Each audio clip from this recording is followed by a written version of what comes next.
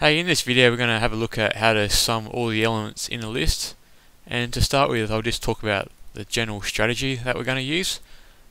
So we're going to use this method of recursion called tail recursion, and I've done a video on the different styles of recursion. It's called tail recursion, so you can check that out. But basically we're going to make use of another variable called the accumulator, which we're going to use to progressively calculate the result as we recurse down. So what we'll end up doing is initially we'll call a predicate called SumList, and it's just going to accept a list, and then we're also going to have the query caller provide a variable so we can store the final result in. And the very first thing that we want to do here is we want to extract the head and tail out. So the head to start with is going to be 1, and the tail will be 2 and 3, because there's only these two elements after 1. So, and then initially we just want to set the accumulator to be the very first element of this list. So you can just think of, we need to set the accumulator to head to start with, because that gives us our initial starting value, and then we're just going to recursively call ourselves again, but we'll pass in the tail as we want to slowly reduce the list so we can make progress towards the base case. So we pass in the tail. This means that the new head will be the first element of 2, and the tail will be 3, so we're slowly reducing the list here, and that means we want to add the head to the previous, or the current value stored in the accumulator. So that means the new accumulator will be 2 plus 1, which is 3. So it's essentially just going to add the head to the accumulator, and then you can see that on each level the accumulator is going to store the current value, and as we keep going down, this will keep building the result for us. So we'll call ourselves again. This time we pass in the tail into the next call. So doing this, that means that the head is now 3 and the tail is nothing, since there's only one element in this list, so there's no tail. And then we add the head to the accumulator. So 3 plus 3 is 6, and as you'll realise, the sum of all these is equal to 6. So now the accumulator stores the final result, and notice that the tail is empty. So if you think about what will happen next, the next call will need to trigger the base case. So I guess now we can consider what the base case could be. So we need to really match on an empty list. So I guess we can just say this: base case match an empty list in arg1 position. And the only other thing to do is we need a way of storing this accumulator result back into the result variable, and I'll cover this when we get to it, but it's quite simple. But now we should just get into writing the code for it, and hopefully it will make some sense. So just reduce this down a bit. So basically we just want to start with this first step. So we want the query to be written like this, but we also want to make use of an accumulator variable, but we don't really want to expose the accumulator variable to the query caller, because if we write this in the console and they pass in a result, then this is what we want them to write. But we also need to set the initial accumulator value to be just anything really. We're going to set it to the first element, but we don't really want the query caller to be passing in the accumulator because that's more of an implementation detail. And additionally, the query caller could write in any value, which is going to make the actual result be incorrect, because whatever the accumulator value is going to be, then the elements will just get added on to the accumulator value.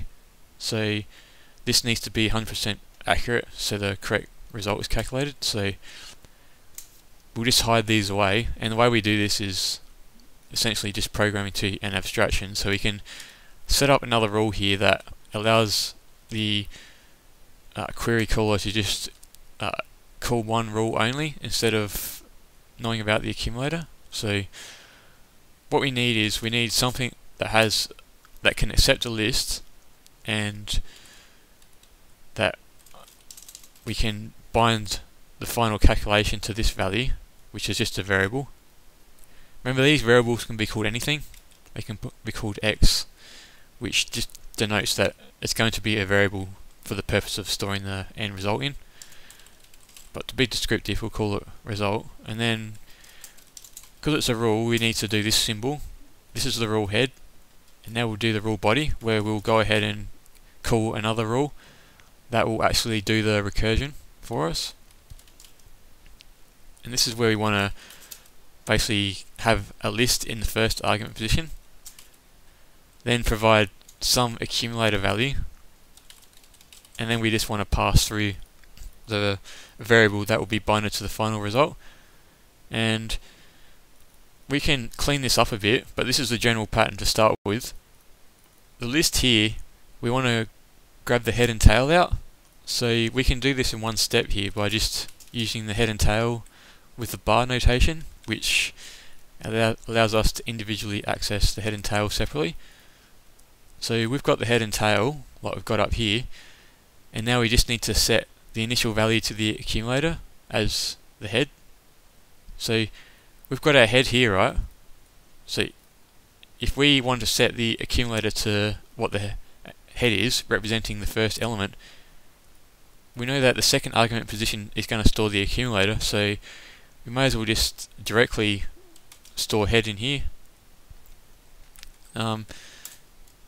You can also think of this as doing this essentially.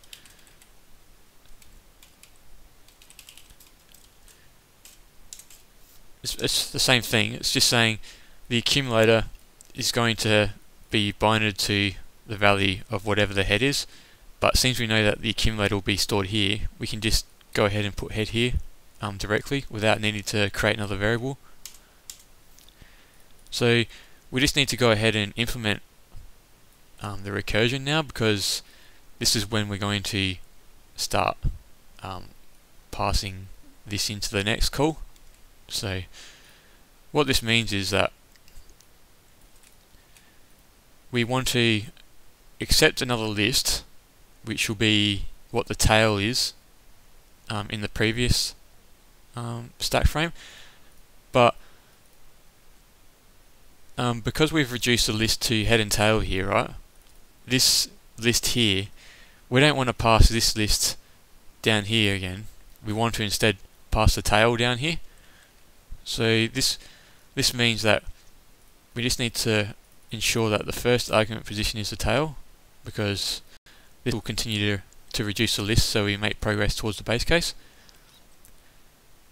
So in our next action that we do, we still want to keep continuing to extract the head and tail out, which means we can just use this head and tail notation again, and that will give us access to the head and tail.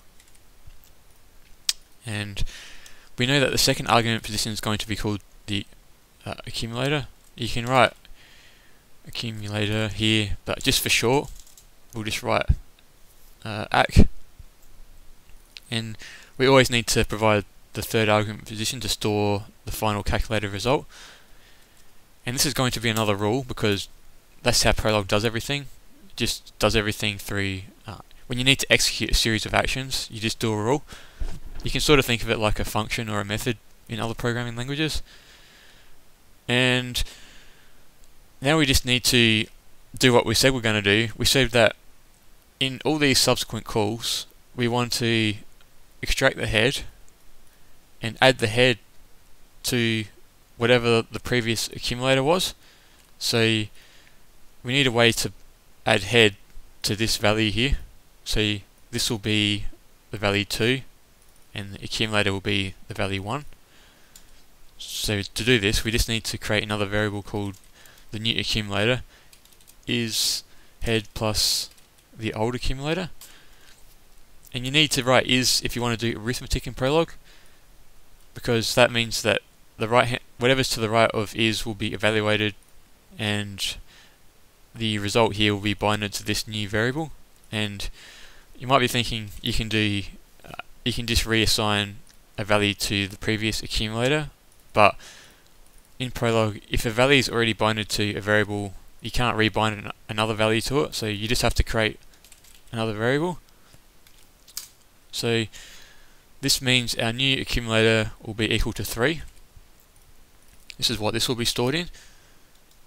So this means that we just want to go and execute the next sort of action. So we'll recursively call ourselves again. This time we need to just pass in the tail so we can keep reducing the list. So this means that we'll pass in the tail and this new accumulator that we've calculated, which is stored in new accumulator, and just pass through the result again, and that looks good. So this is going to come down to here now, which means we extract the head and the tail again. So the head will be 3 and the tail is going to be the empty list, and then we add the head of 3 to the old accumulator value of 3 here, which gives us the new value of 6. So the new accumulator will be 6 and the tail is going to be the empty list. So now we need to work out our base case, and to do a base case you just write the predicate name again, and every time that we recursively call ourselves, the base case is going to be checked first, because Prolog starts at the top of the knowledge base and scans down until it finds a rule or a fact that it matches or unifies with. And you can check out my unification video if you want to know a little bit more about what unification is, but it's essentially just trying to match something that it was called with. So we call it with these 3 arguments, so it's looking for something that matches with these. So we want to match tail to be an empty list in the first argument position, because that's what the next call is going to be. The next call is going to sort of have, I'll just clean this up a bit. So yeah, the very first argument is going to have an empty list passed into there. So we need to ensure that that matches, and we need a variable here to accept what the accumulator is going to be passed in. And in Prolog, variables, that's a V by the way, variables can store any value, so we need just to give this a variable here. You can call this literally anything you want, doesn't matter, but as long as it's got a capital letter for the first letter, then that's all that matters for a variable. So to be descriptive, we'll call this the accumulator, because that's what it is. And our goal here is to bind the accumulator result to the final result that the query call is going to see. So we need a way to sort of transfer the 6 that's going to be binded to the accumulator into the third argument position, so it can be stored in this result variable, which will be elevated back up to the original query caller. and you can do this just by giving it exactly the same name. And by giving it the same name, all that prolog's going to do is that it's going to just pass in the same values because they're the same variable names. They're exactly the same value. So 6 will be binded to this accumulator variable, then it will be shoved into this one because they're the same thing. Therefore, that's a way to transfer a value to a different argument position, and that looks pretty successful at the moment. But we'll just go ahead and save that and give it a run. So remember to reload your file, YouTube 2, and then we can just test it out with some values. So